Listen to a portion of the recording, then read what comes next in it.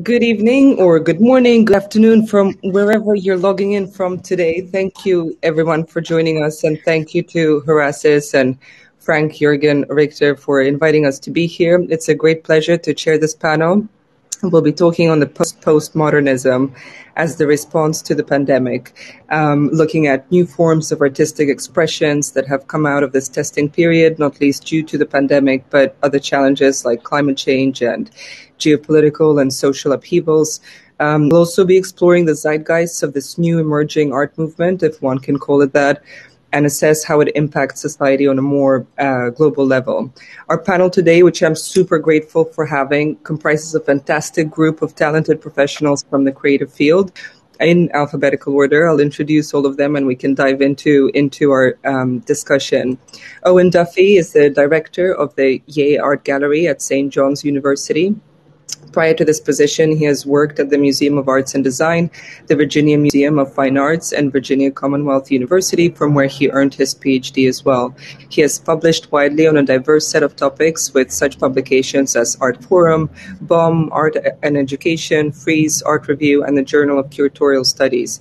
Since then, he has organized exhibitions internationally, and his curatorial projects have been featured in the Washington Post, New York Times, Art Forum, Art in America, among other outlets. He's currently working on a forthcoming book about Anish Kapoor's early work with Lund Humphreys. Jessica Lanay is an art writer, poet, librettist, and short fiction writer. She is a frequent contributor to BOM magazine as well, where she interviewed artists such as Elena Tsui, Howardena Pindell, and Rikret Tiravanid, among others. Her poetry can be found in Poesis, Poet Laura, Indiana Review, The Common Pank, Prairie Schooner, and others. Her short fiction can be found in Tahoma Literary Review, Duende, and Black Candies. She's a 2018 recipient of Pushcart Prize for her poem Milk, Milk, Milk that appeared in the Normal School. Her debut poetry collection, Amphibian, won the 2020 Naomi Long Madgett Poetry Prize from Broadside Lotus Press, judged by Toy Derricote. Zurich-born, London-based Andrea Hasler holds an MA Fine Art from Chelsea College of Art and Design. Her wax and mixed media sculptures are characterized by a tension between attraction and repulsion, depicting the emotional body often working with skin as the physical element that divides the self from the other. She exhibited widely in the US and Europe, the most recent of which was the Verbia 3D Foundation in New York, following their residency project. Current projects include the group show Raum der Lusten at Raum Utrecht in Netherlands, together with Atelier van Lieshout and Martin Baas. Apologies if I'm mispronouncing something. Future projects include a solo show at Zurwand during Art Basel in Switzerland, and a site-specific installation in Marfa, Texas, planned for autumn next year, 22. Hallie McNeill, Brooklyn-based artist and writer. She received her BA from Bennington College and her MFA from the Department of Sculpture and Extended Media at Virginia Commonwealth University. Past exhibitions include solo shows at weekend projects The Fort and Dab Oak. She has written for BOM and Looky Looky and currently teaches at Pratt Institute.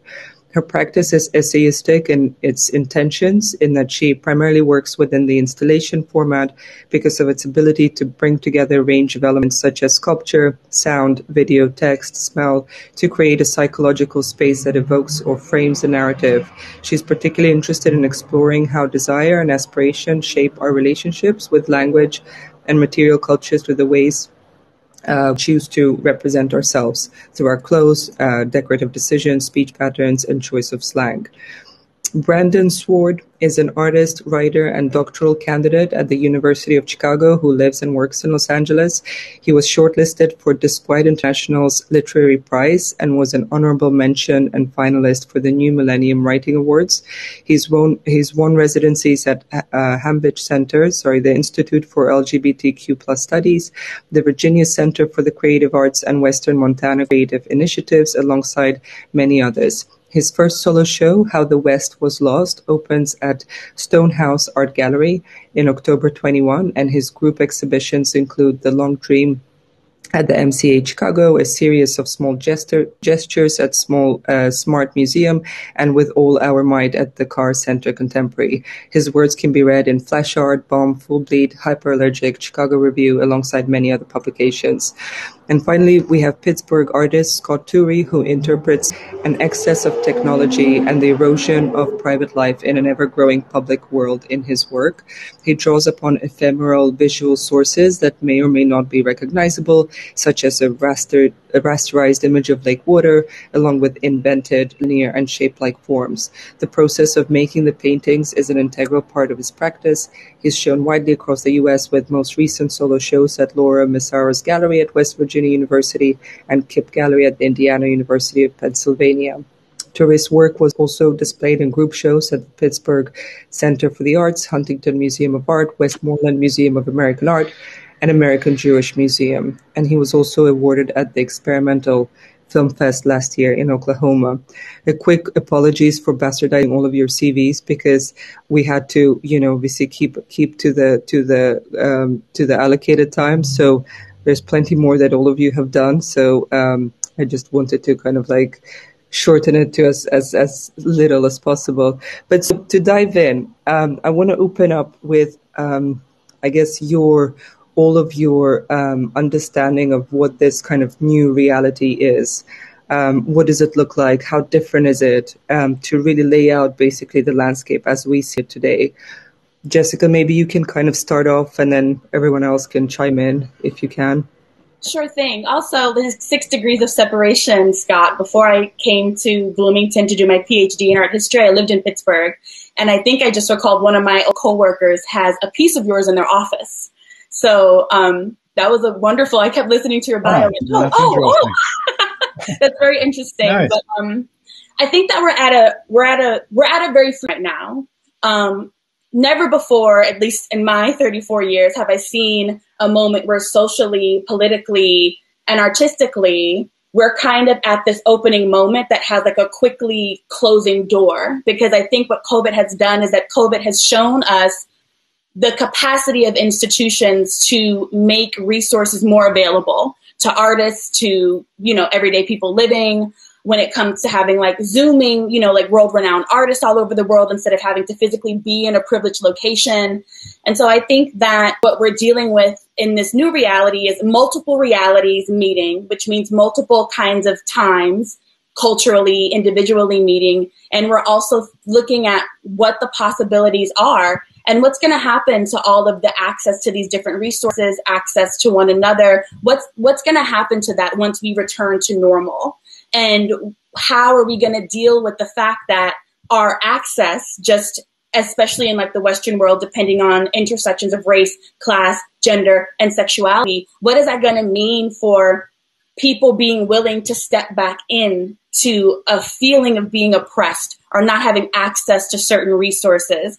How are artists going to feel about all of a sudden not having a platform to intervene in conversations that have to do with their certain timeline, cultural, social representation? Because I think one thing that's increased during COVID, ironically enough, because of the internet, is contact. So I'm much wider range of people. But one thing that we haven't learned how to do as people live in the West, like Europe, United States, certain places in Latin America, is we haven't learned how to really be together without trampling on or intervening in someone else's story as well. So we are kind of at this very fruitful space.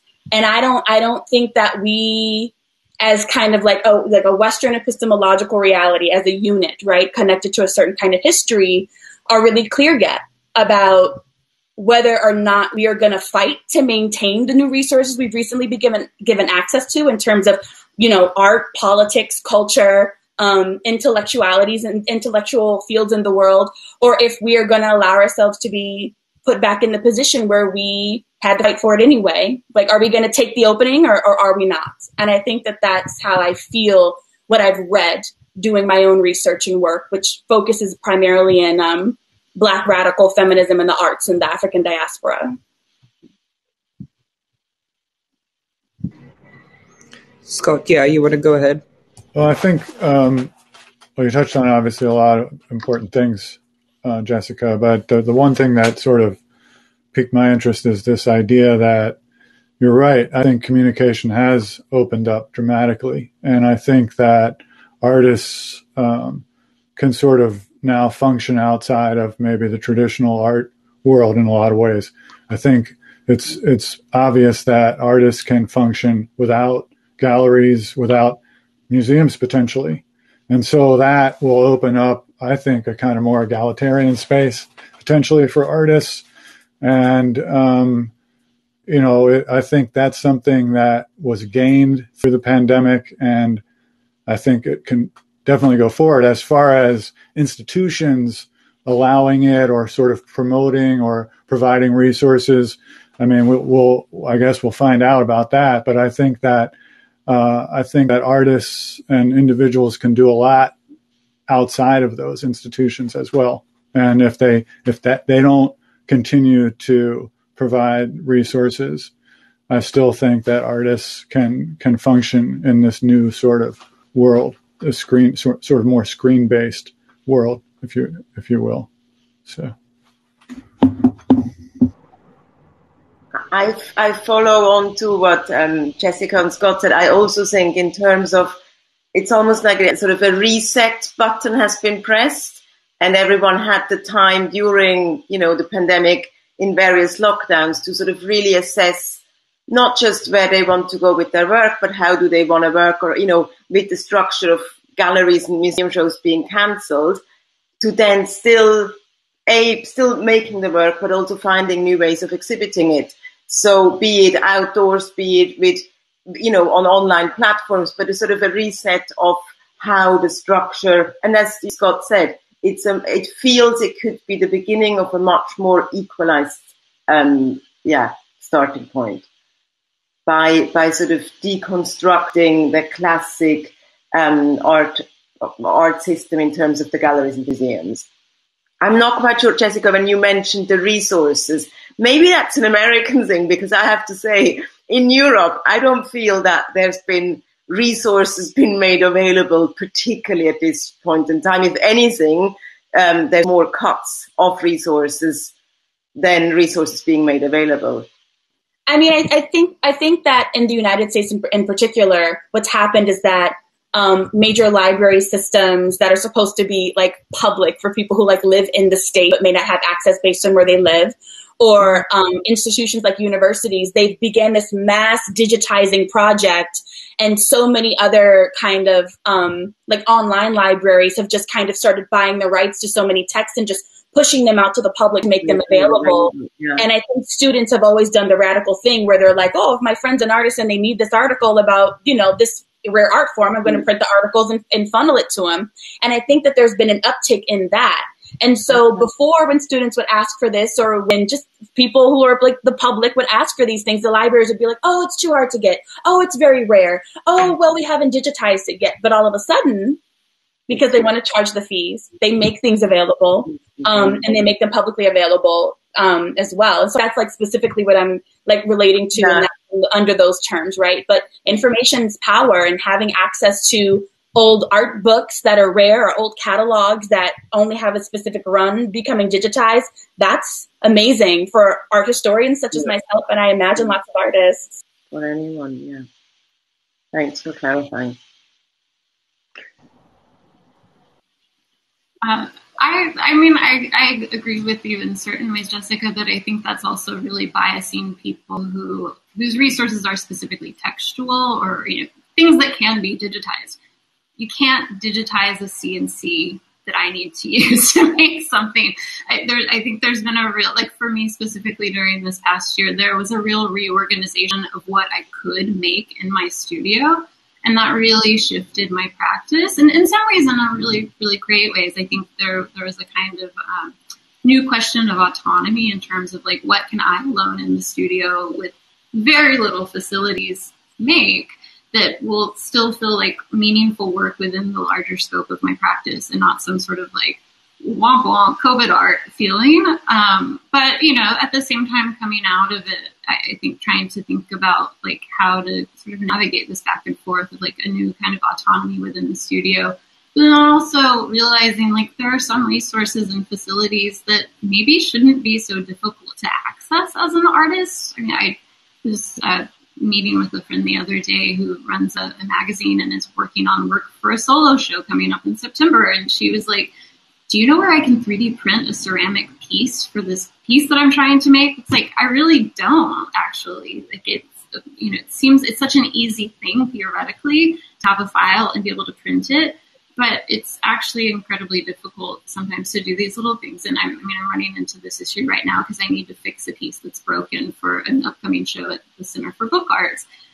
And I don't have a welder, and it's such a pain in the ass to get a welder, and it's such a simple thing, if you have the right access. But I guess I think there are still issues of access that could be improved upon. And I suppose, yeah, they're very niche, like the need for a welder. But in terms of making art and having a studio practice it really does change what is and what isn't possible. So I think there's still room, even if in a very specific way. Also, sorry, there's a massive thunderstorm going on behind me, and my dog is so stressed out and pacing, and it's kind of making me stressed out, but it might be. It's all good. We can't hear anything. Owen, did you want to say anything as well? Yeah, I think just in terms of how artists are going to operate moving forward, I can speak specifically as someone who's based in New York primarily, as someone who works in an institution, and I'm personally really interested not in how necessarily artists are responding to the times in terms of specifically subject matter, though I think that can be very fascinating and enlightening, but how artists are almost structurally responding. Like, how can you make art during this past year when life was so challenging for so many, when we were, inundated with, of course, tragedies through media or tragedies that we personally experienced ourselves. So I'm really interested in sort of how artists are, from a material perspective, from a process perspective, how are they adapting and how that might change art in ways that maybe aren't necessarily so overt and so clear-cut. And also thinking about this in relationship to the topic of the panel, the idea of a post-Post-Modernism. I think something that perhaps we might see as a result of 2020 from different perspectives, and something that's definitely been in the works in the art scene for quite a while, is I think something that is maybe slowly starting to become less relevant is, this idea of ambivalence or ambiguity. I think there definitely are some ways that artists are certainly implementing those in interesting ways, but I think it's very important for people in the arts to take a position these days, which feels very distinct from a lot of postmodernism, which was definitely, emphasizing multiplicity, emphasizing ambiguity, and emphasizing ambivalence. So that's something that I'm interested to see, is artists now taking a position, whatever that might be.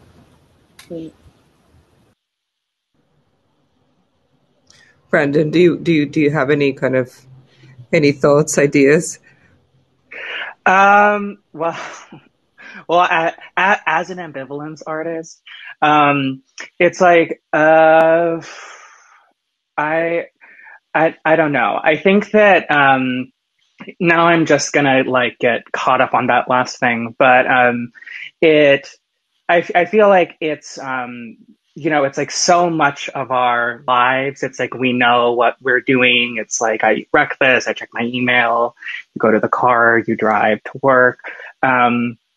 And it's like art is like kind of like the one place where you can do things where it's like you can do things that aren't like for something else. And I think it's like so interesting, like when like watching people in museums or in galleries, and they're like, so like what's like, why did you make this? What is this? Like looking like wall labels and stuff. And it's like kind of wanting this like I don't know, like explanation or certainty or something. And I'm a grad student. I'm also like a teacher, and I try to really stress with my students where it's not like, okay, like I'm the fount of knowledge and I give it to you. It's like a lot of this stuff is like open to debate and are like active areas of like contestation, and like how, and kind of like, I think that there's a way of acknowledging that, like without like just dissolving into like the kind of like wishy-washy relativism. So it's like, so I work in like performance a lot. I have like a performance about Santa Fe that I've been working on for a while that it talks a lot about like the changes along the U.S.-Mexico border and like the American like Southwest and all of its layers of like indigenous European American history.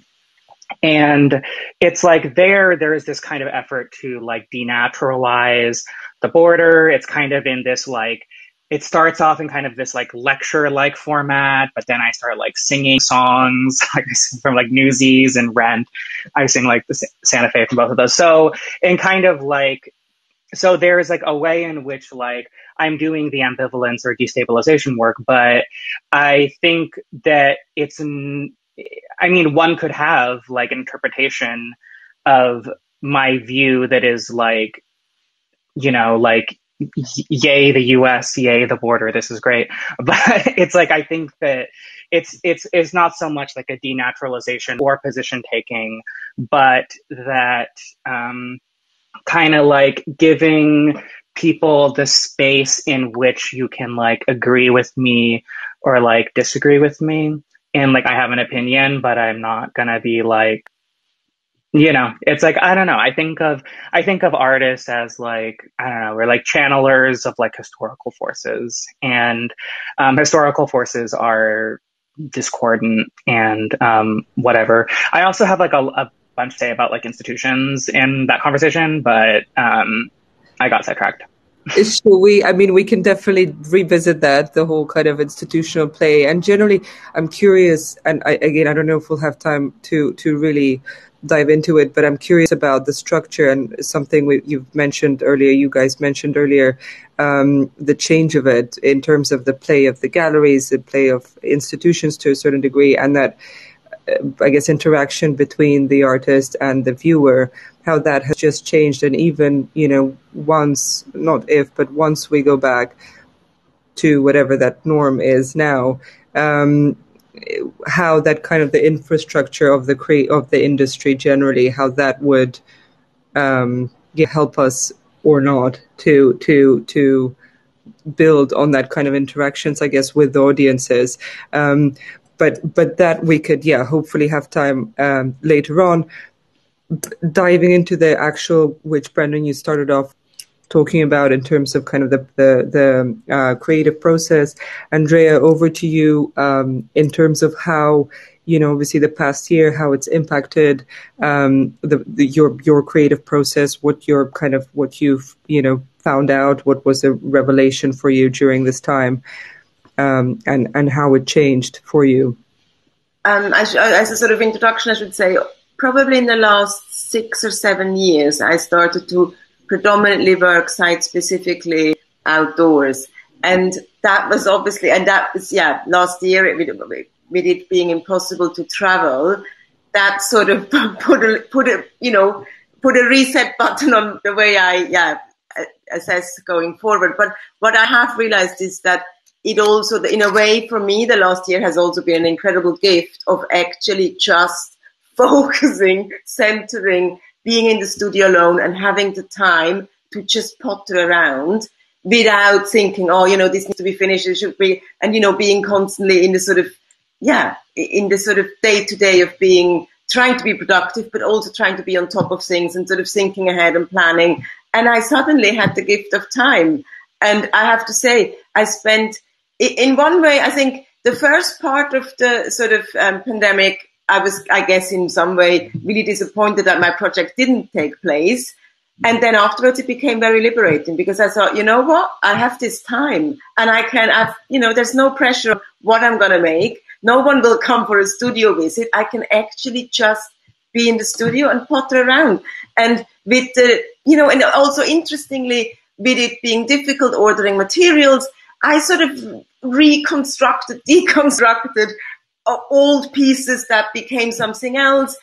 Household stuff came to the studio. I sort of just realized it sort of brought me back to a very playfulness of working without constantly, reassessing, sort of evaluating if it's any good or if it's not good. I actually just played. And I have to say, in terms of that, I had a really good year because I finally it felt like I went back to the starting point of why I ended up studying art.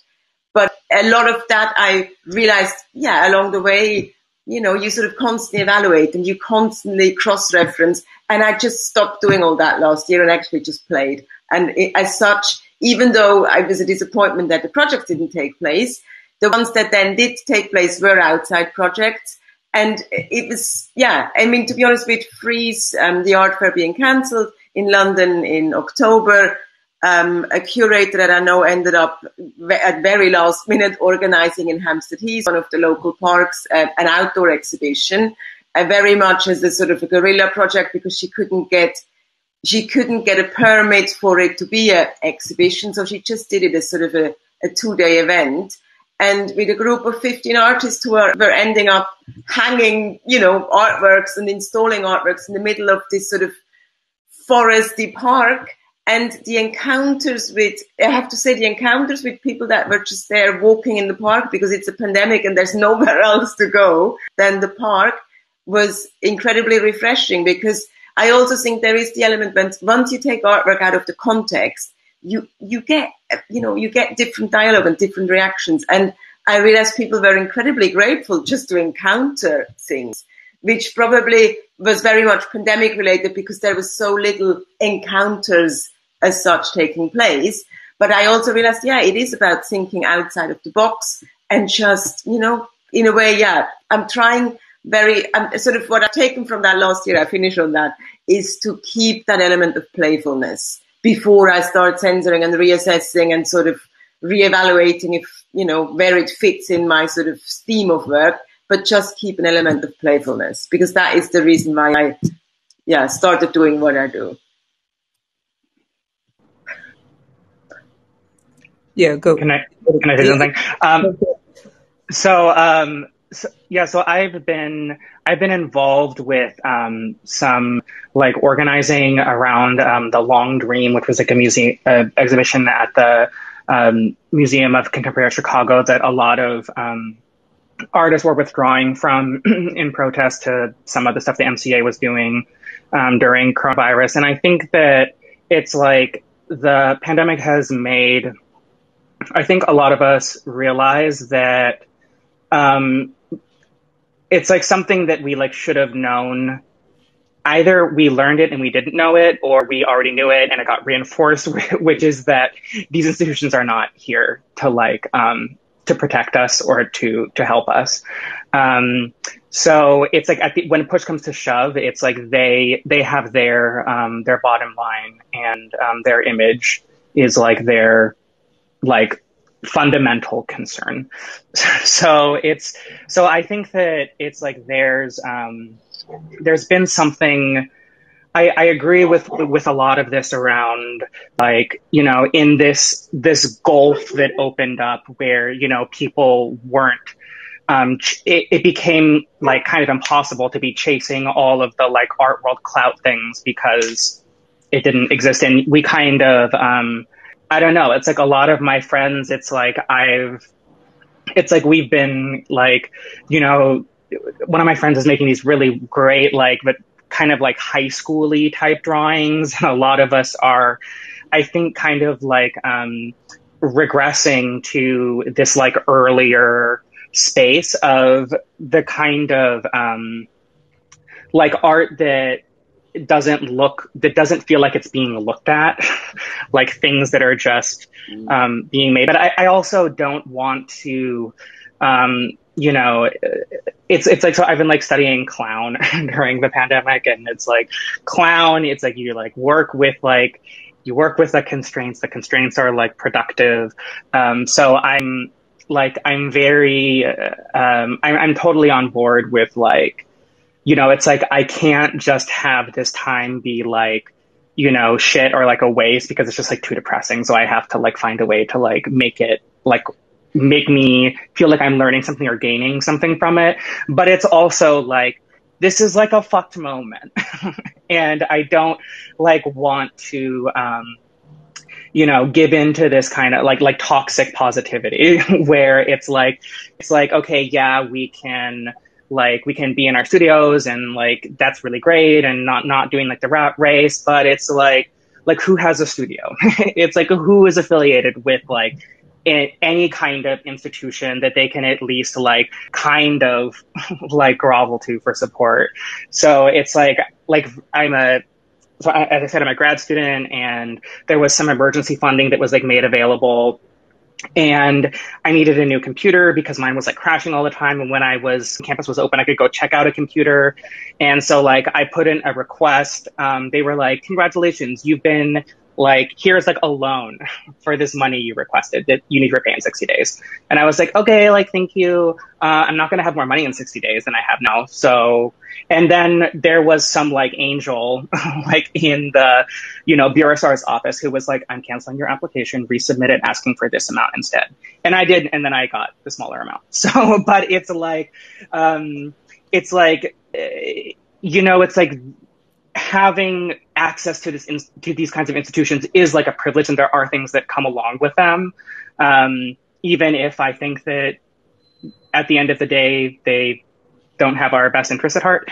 But even, when you are affiliated with them, when you're trying to get things from them, it's like sometimes and it's like, why, God, it's like I've been watching these things about like happiness on like YouTube, and you'll get these like happy countries like Denmark and like Norway and whatever, and it's like oh, I'm like in this office job and I hate it, and I like quit, and I can't because there's like employment benefits which are like actually like, it's like the way we're living right now with these like increased like wealth, with these like increased unemployment stuff. This is just like, I feel like this is just like what it's like to be like a European in like especially in these like Nordic countries, like a lot of the time. Wait, and it's like Brandon, hang on a second. I'll stop. We will tackle this very soon, I hope. I just want to get through Hallie and Scott to talk us through their practice quickly, and then we'll really dive into the structure of this whole world and how we can make it more, inclusive and better working. And really, it's all about seeking answers with this panel. So hopefully we'll figure something out of what we all can individually contribute to really make this kind of transition, I guess, easier on most artists out there, right? At whatever level they're working at. But Hallie, maybe over to you of how you found this whole process with isolation, or, was it beneficial? Was it a complete disaster? How was it for you?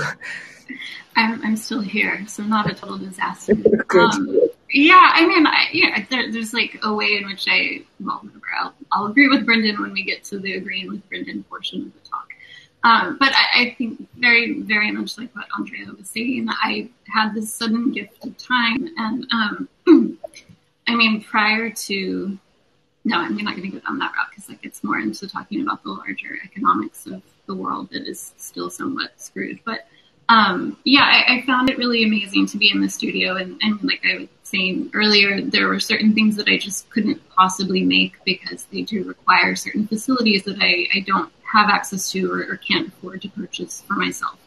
And so I think what really shifted for me was a scale of working that became really intimate. And I mean, one of the nice things is that I got to work with ceramics, which is something that I have never really worked with other than maybe in like an after-school art program in grade school.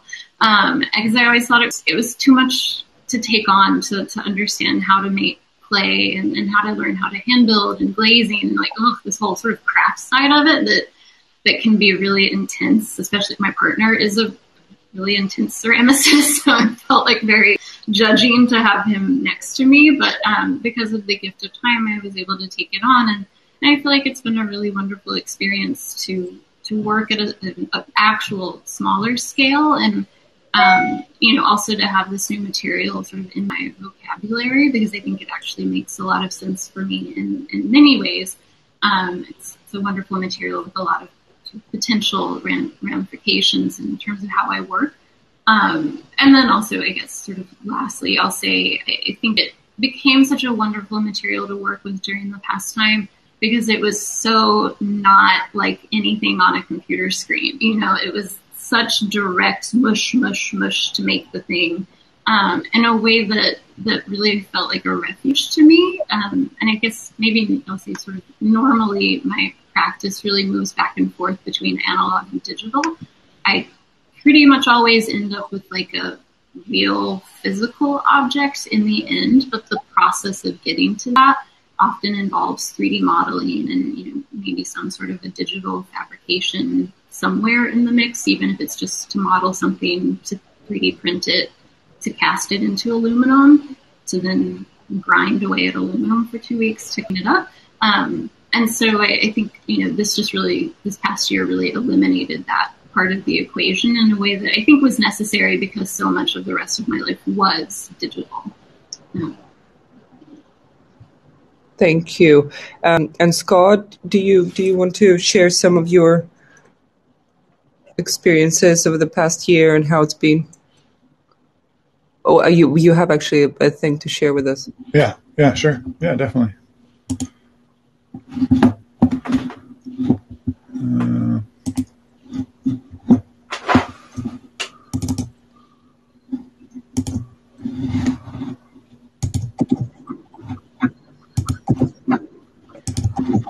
Can everybody see that? Yep. Okay. Well, I mean, I think actually a few things that I heard along the way from Andrea and Hallie about their experiences were sort of connected to mine too. I mean, one is I think I got more interested in play again, and maybe not so serious about, having to sort of get things ready for a show or what have you. But also, I mean, my practice is a mixture of digital and analog. I'm a painter, but I design my paintings on the computer, and I make models basically and make the paintings from there. So I work, my studio's in my house. And so if anything, I think I worked more on my practice. So that was interesting.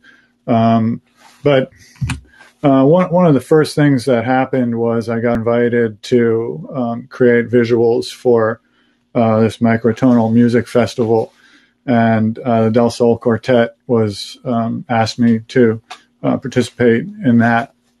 And so I have been working on animations really more like sort of on an individual level. I would make the work and think about it and think about the sort of sound component. And then often I would hand it off to a friend of mine who was a musician, Michael Arneo, and he would make the sound component. But this allowed me to, and unfortunately there isn't sound, but this sort of changed my way of working, and I thought it was a really interesting thing. And I really started to get. Can we actually see the images? Or will you be kind of scrolling down because we're just seeing the first one? You're just seeing what? We're just seeing the opening image. Oh. If you just go through, yeah, there you go. If you just. Okay. All right. Well, that's a drag. Okay. Unless you want to start it as a slide. Yeah, let's see if I can. So you don't see that? The next slide? No, I think you need to manually kind of go through them. Yeah, I am actually. The one we can see is the Facebook Live, the shelter in place. Oh, you can see that? Yeah, I can. Yeah. Okay. Well, anyway, I guess the video is not going to work, but I was asked after that, that was like sort of right at the beginning of the pandemic. And after that, Sam Weiser, who is the violinist in Del Sol Quartet, was going to have a Facebook Live performance, and he asked me to do a visual for that. And so I had been taking a lot of walks in this Frick Park, which is near where I live, and I found this natural shelter. And so I decided to use it for that. And from there, I got a number of other friends reached out to me. One of my best friends who I grew up across the street from, who plays music, he asked me to create a music video. His band Chino had just been signed to a record deal in Philadelphia. So I created that, and then another friend of mine who I went to was in grad school with, he reached out and was doing a project called the Green Garden Sessions, Eli Pollard, and he asked me to be one of a number of animators to work on his project, which was basically a dialogue between he and his wife. So all of those things kind of happened, and even though I was obviously isolated, I started to kind of have more interaction in terms of like an artistic collaborations started taking place. And so that was a really sort of beneficial thing, and I've continued to work on that for sure. But anyway, it looks like my visual isn't working too well, so I'll stop sharing. We could. I'm sorry about that. We could, if you want to post the link maybe to your website that those who are here can see, can log in whenever we're done, to get a feel for it. But we did manage to get an idea of a couple of these works at least. But we're super out of time and super behind, so it's been an appalling moderation from my end. But if you guys are all fine with sticking around for 5 to 10 more minutes, because we really, I'd love to hear, Jessica, your take on just generally how we can reform or rejig our terminologies associated with this whole kind of postmodern era that we're in or are about to get into, and that might nicely lead us to getting you, Owen, back into the discussion as well of just this structure that Brandon started mentioning or started talking about earlier on, and how we could, maybe again shift the structure to better suit the creatives out there, given, in our kind of in time of need, basically. So Jessica, I don't know if that's kind of enough for you to get started on the terminologies. It's a big question, and it's like questions about time tend to make me go long. But I think that the terminologies we have for art, early modern, modern, postmodern, post-postmodern, contemporary, these are all kind of arguments that continue until the next generation kind of misses the argument by trying to keep up with the most contemporary information, right? And so we're always having these conversations within art history that come from a very specific art historic trajectory that has been largely exclusive for the majority of its time, right? In different communities and different places, modernity means something entirely different. Recently, I've seen a lot of articles where people are picking Frederick Jameson back up and thinking about the idea of parody, right? Like a repetition of a symbol, a strategy, and an aesthetic as a form of critique. And then contemporaneity perhaps being the pastiche. And then somewhere in between, the pastiche births itself from the postmodern, the postmodern. But I think that those categorizations miss out on so many other people that also kind of in people's gendered imagination, racial imagination, locks people into whether or not they can be contemporary, be early modern, be modern themselves, be representative of these things that come from a very niche, institutional, closed room conversation. What are we going to call this era of art? And so, like I said before, like, I agree with Brandon. I don't want to make this a moment where it's like, everything is great. It's like, no, things right now are very unstable, very scary. I think that's why Owen is seeing a whole lot more work in this kind of tamping, leaving out of the pandemic where people are trying to define things. This is what I do, and this is what it represents, and this is who I am, right? Which is, very similar to, like the art in the World War II, after World War II, like that aesthetic, people really trying to define, like this concrete thing, thinking about what photography did during the Great Depression as well. Like these moments of chaos cause people to produce things that need certainty, right? But in labeling the way that we do, we exclude the world. And modernity, postmodernity, contemporaneity, I think are ways for us to continue having productive arguments. We have this time right now where everything seems to have been, it's like if you took a tablecloth and threw everything into the air, and we really are interested in seeing how things land before we go forward with doing what we want to do, right? Like Forbes recently released an article that was like, jobs and institutions and businesses are having to cater to people who want jobs, or people aren't taking the jobs because they don't like the new standards that are happening or whatever. They don't want the re-implementation of certain kinds of standards. And I think that that's what we're going to see in the art world, perhaps too, to a different scale and in different manifestations. I hope artists continue